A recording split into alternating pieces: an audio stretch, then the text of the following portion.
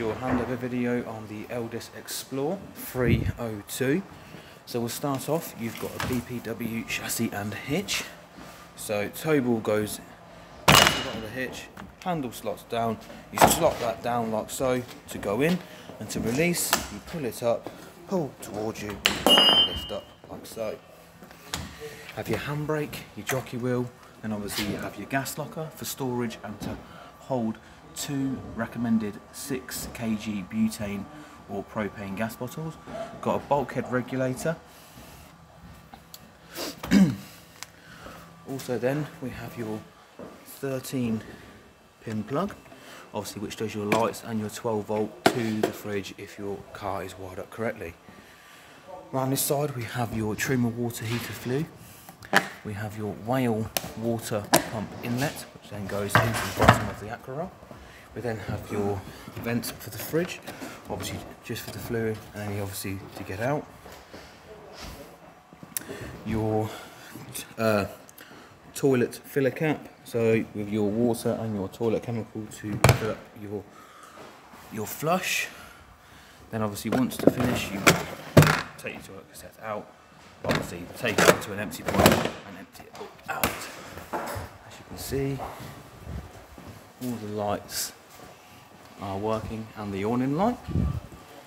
Around the near side we have your battery locker, where you can have a 110 amp battery fitted, your mains inlet, obviously positive and negative terminal, battery strap to hold it in.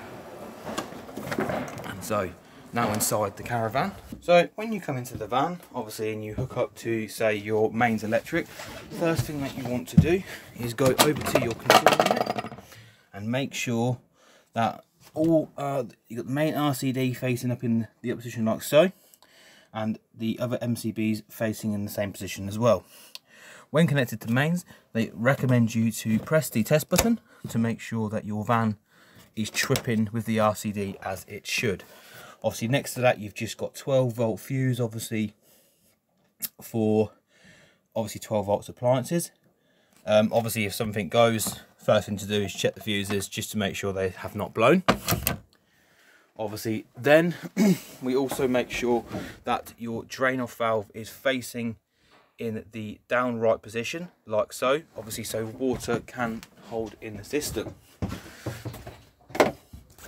Above the door here you have your button for the master. Then we have your warning light on the outside, which we've seen working. We then have lights and water pump. So the main drain off valve down there, that's facing in the right position, and you press the pump button. When you press the pump, obviously you hold the pump, run all the water through from hot to cold just to bleed any air out of the system, and you do it in the kitchen tap, bathroom tap and the shower. Once done, the pump will turn on and off as it should. Red light to show that it is on, the tap's on, and when it's off, the light will go off like so. Also fitted to the van, we have a gas burner hob, so 3 gas burners on the top. So obviously what you do, on the top you push it in like so, and you would get a lighter, and you would obviously light each one individually.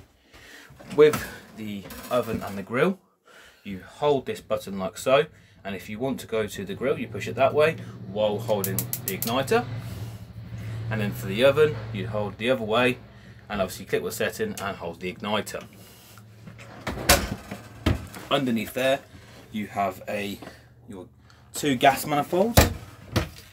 You also have one down here just in case you need to know where it is, and that is for the fridge.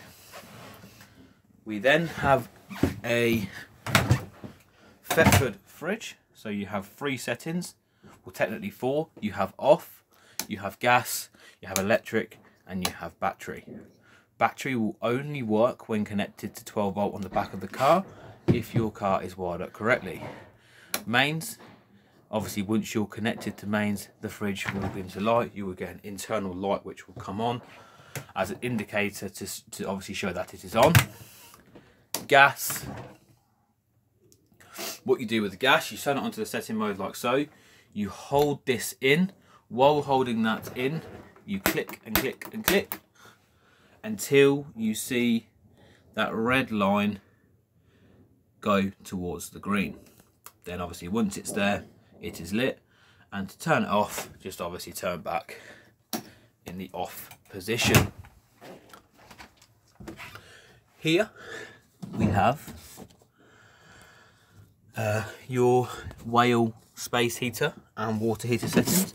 So obviously if you want to use it on electric, you click that on there where it says space heater, you turn it on to what temperature you want it on, and then you have a setting on to have it on to 1 kilowatt or 2, or off, or you can just have the fan blowing like so, or you could have it just on gas.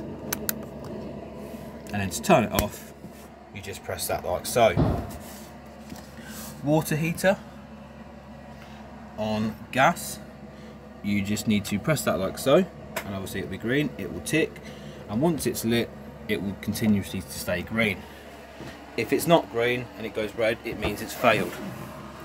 Down here we have your water heater, so turn it on electric. There's no other setting, you just press that like so, and it will turn on your water heater. There will be 2 pieces of paper left in the caravan.